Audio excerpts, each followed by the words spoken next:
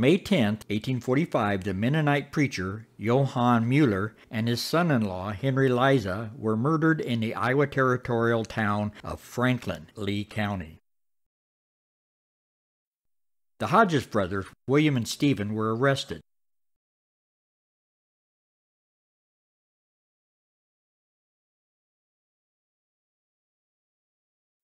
Charles Mason, the Chief Justice of the Iowa Supreme Court, presided over their trial in the territorial capital, Burlington, Iowa. After a 5-day trial, the jury quickly returned a verdict of guilty. The courtroom broke into applause.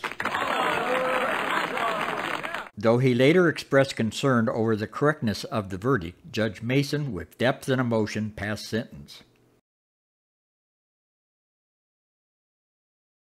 The murder which in point of atrocity may almost be said to be unparalleled in the annals of crime.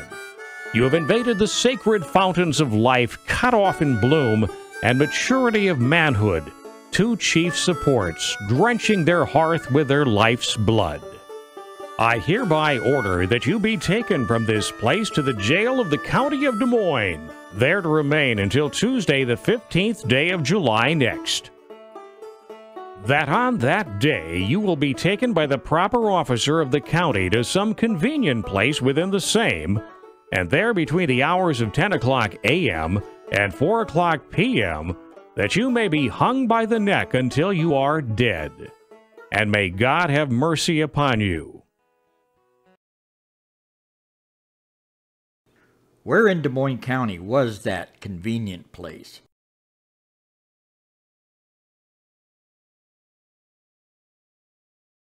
The July 17, 1845 edition of the Burlington Hawkeye offers us several clues. The site was immediately west of town. At the time of the hanging, Burlington was bordered on the east by the Mississippi River, on the north by North Street, on the south by South Street, and on the west by Boundary Street, now known as Central Avenue. So the Gallows were somewhere west of present-day Central Avenue. In an article in the Hawkeye newspaper on November 12, 1916, John M. Mackey recalled from personal experiences that the Hodges brothers were hanged near Burlington's Hawkeye Creek. Burlington is sliced up by several streams collectively known as Hawkeye Creek. Therefore, the Gallows were located near the portion of Hawkeye Creek west of Central Avenue. The Hawkeye also tells us the Gallows were near the Mount Pleasant Road. This 1879 map shows the path of Mount Pleasant Street west of Central Avenue. The original road was very near this route. The blue circle marks Hawkeye Creek in the vicinity where the Mount Pleasant Road used to run, so we have narrowed down the Gallows to this area.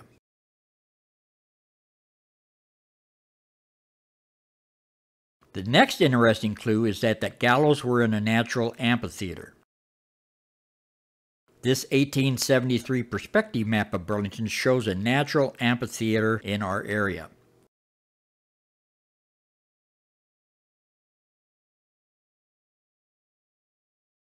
Both of these writers state that the hanging took place in a narrow ravine.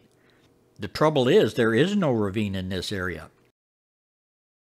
There was one, though, at the time of the hanging.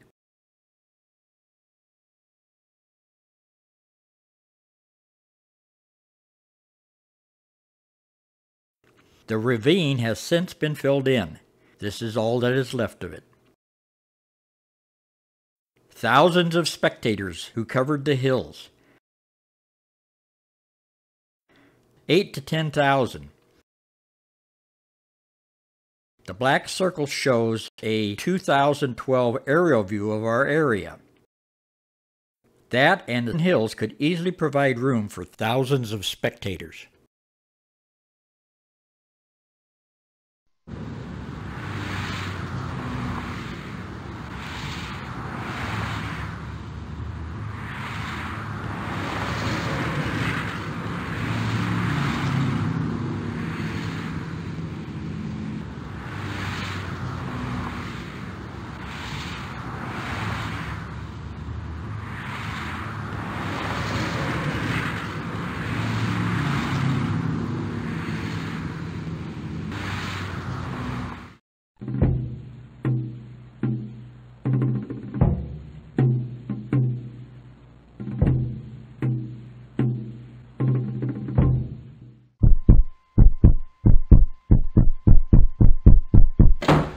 Therefore, I conclude the gallows were located here.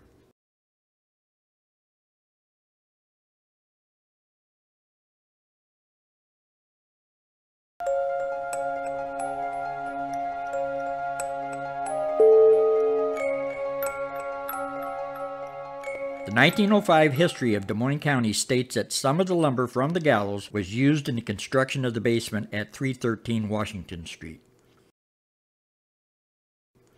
Might this be what is all that is left of the gallows?